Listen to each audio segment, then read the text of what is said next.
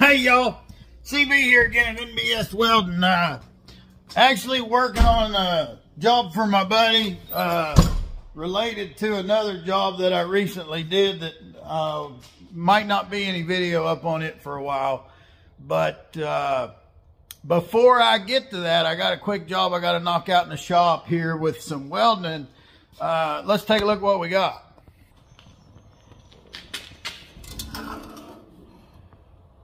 Dirt bike exhaust. They're probably going to race this weekend, so we need to get this fixed up, and this is what we're dealing with. She's just about completely broken off.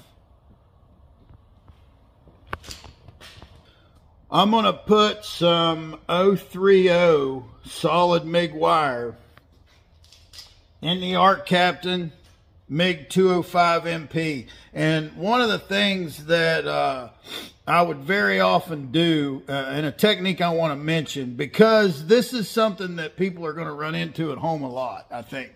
What we've got right here is something that's thin. It's definitely got rust on it. We can power brush it, but we don't want to grind too much.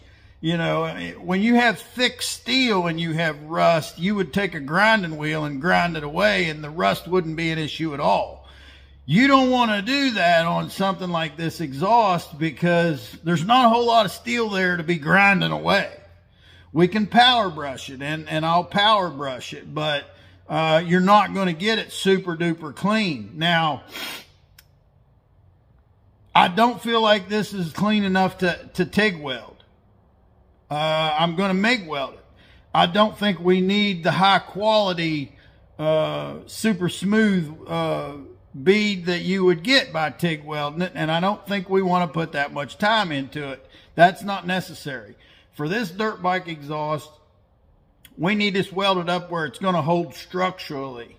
And since this is something that guys would run into at home, like on mower decks and exhausts and things that you weld, the technique I want to mention that you would use on something like this a lot of times with a solid wire MIG is you would jog the trigger. You're going to weld the thing together with a flurry of lots and lots of tack welds. And why you would think, okay, why would you do that? Well, by having your machine set really hotter than you need it, you'll have better luck blasting through your corrosion and rust and dirt. This is going to have a bunch of carbon because it's an exhaust. You need a little bit of extra heat to blast through that stuff and get her welding, okay? With that heat being higher, you're not going to be able to pull the trigger and just run a bead. If you do that, you're going to be melting the material. And if you can just pull the trigger and run a bead, if it's clean enough, turn it down that low and do it. But the likelihood of you getting a good weld being able to do that on something that's really rusted, you know, it's tough. At least in the beginning, I think you're going to want to run a little more heat than you need and jog the trigger. And one of the things that makes the ARCCAPTAIN MIG205MP extra good at doing that is the fact that you can pre-flow and post-flow your shield gas. Meaning that I can have a little gas coming out of my gun before I start welding, and it'll continue to come out after I start welding. I can't even do that with my Millermatic 252s. The only time gas comes out of that thing is when I pull the trigger, and when I let off, I'm not getting any gas. So, in effect, what I can do with the MIG205MP is I'll never stop blowing shield gas into the weld zone, but I'll be intermittently jogging the trigger and welding and letting it cool, and welding and letting it cool, and welding and letting it cool. Now, another thing you could do with the 205MP is you could run this on pulse. I'm probably not going to do that. I might play with it. I don't know.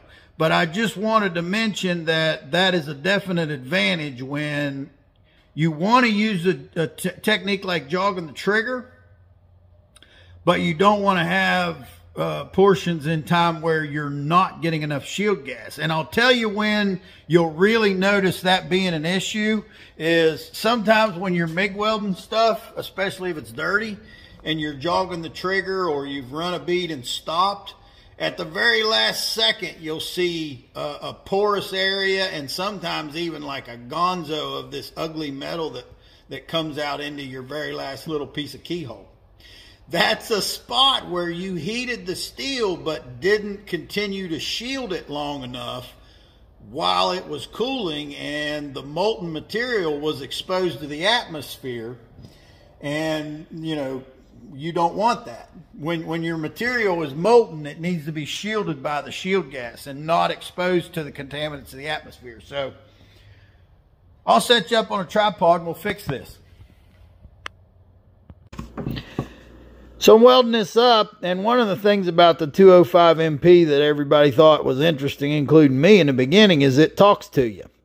When you got it hooked up wrong, it tells you to hook it up right. If you've got the wire connected on the negative and it's supposed to be on the positive, it tells you. Well, when I was welding on this rusty exhaust, it kept telling me that there was a short circuit between the welding torch and the workpiece. And it was doing that because the way I'm jogging the trigger on this rusty metal and the ground's not going through real well, it probably thought there was a problem when there wasn't. And it welded it great, but it annoyed me that it kept talking. And it made me, for the first time, wish that it did not talk. I'll give you an example of the thing talking, but I want to show you how I found out that you can turn that voice off.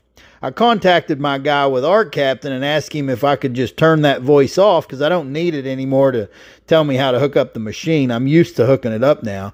And he showed me how to go into engineering mode and shut that off, and that's something I wanted to share with y'all. Let me play the clip of it talking.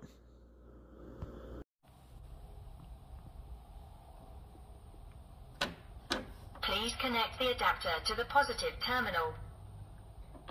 Please connect the adapter to the positive terminal.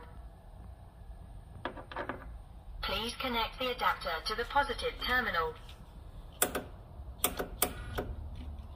Please connect the adapter. The adapter polarity is reversed. Please connect the adapter to the positive terminal. The adapter polarity is reversed. Please connect the adapter to the positive terminal.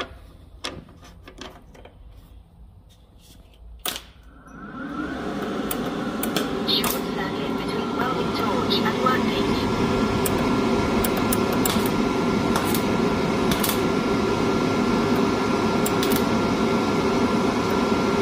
Short circuit between welding torch and workpiece.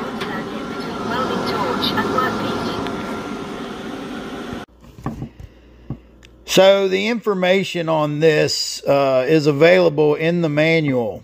You would turn it on, you press this upper left button, you press the upper left button again, you're now in engineering mode, and you see the one we want is P07, that's the voice, and I hit mode. It goes back to P01, I get back to P07, use the knob on the right, flip that off, and hit sync. When you hit send, it returns to the regular welding mode, and it doesn't talk anymore. I just turned the voice off. I think it's awesome that there are so many things that are adjustable in engineering mode. There's a lot more I want to learn about this machine. But I'm testing it here to see if it's going to talk anymore, and it does not talk anymore. So if I want it to go back to talking, I can turn that back on. If I want it to shut up, I can leave it off. It's just awesome that you got that option. Hey y'all, CB here, the No BS Welder here at NBS Welding. I'm wanting to let y'all know we got t-shirts for sales. If you'd like to support the NBS Welding YouTube channel, send Tina an email at nbswelding@aol.com. Go to the NBS Welding YouTube channel, check out the content, and in all new video descriptions, there's links to our Amazon storefront and our affiliates, so you can check out the products that I use and endorse.